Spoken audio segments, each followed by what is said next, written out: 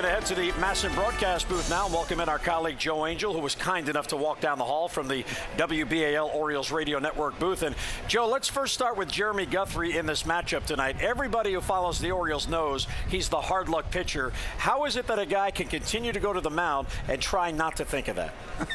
Well, actually, it's impossible, but I think Jeremy Guthrie, he's been around long enough to know that there's nothing he can do about that. All he can do is go out and do what he does, let the hitters try and do their jobs, and when they combine the two, Jeremy Guthrie has a real good chance to wind up in the win column. Guthrie's pitched very well so far this year. He's lost a game 3-0. He lost a game 3-1. Yeah, the run support, again, has not been there, but again, Guthrie, there's nothing he can do about that. All he can do is work on the Red Sox hitters, who, by the way, that Red Sox lineup tonight collectively against Jeremy Guthrie have hit over 300, so Guthrie's going to be tested tonight. You know, Joey, you look at this Oriole offensive lineup from the very start of the season with the Orioles, the first 7 games, we thought this offense was really going to put this organization in the hunt. But it seems like even though we've added so much right-handed power in here with Lee, Guerrero, Reynolds, and J.J. Hardy, it really hasn't showed up at this point right now. Your impressions of that? Well, you know, Buck Showalter keeps referring to the fact that these guys have track records. They've done it in the past.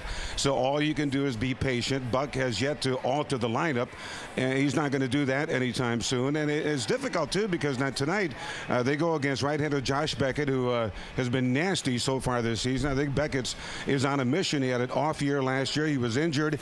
This year he's become a much better pitcher. He's gotten into better pitchers counts. He's throwing more strikes.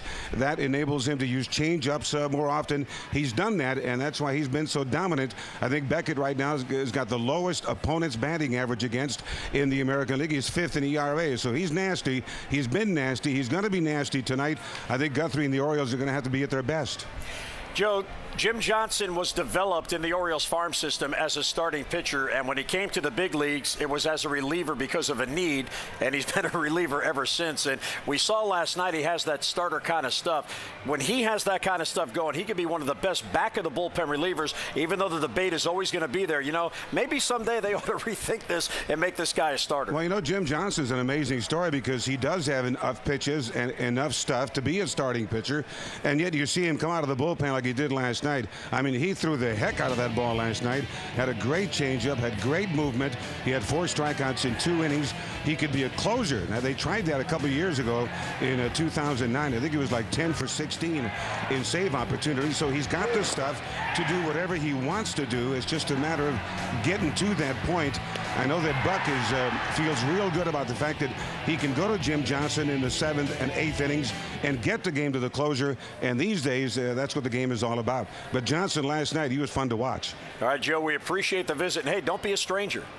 Never. Okay. Hey, Demper's doing some Boston baseball tonight, huh? That's what the rumor is. That's Joe Angel. I'd love to be able to watch. I'd love to be able to watch that.